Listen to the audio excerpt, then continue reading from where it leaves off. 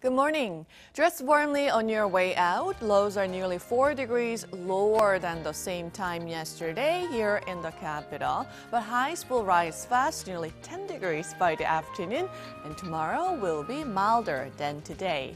Most regions are having a brief cold snap this morning. Other than Jeju, lows in major cities are kicking off sub-zero under sunny skies and decent air. But sunshine will be joined by clouds as the day goes on today, and highs will range between 4 and 10 degrees Celsius, as Seoul will get up to 4 degrees Celsius this afternoon. Meanwhile, Busan and Daegu are under dry weather advisories. It's shaping up to be a mild Lunar New Year holiday this year, while Gangwon-do Province will see frequent showers through the holidays. That's Korea for you, and here's the international weather for viewers around the world.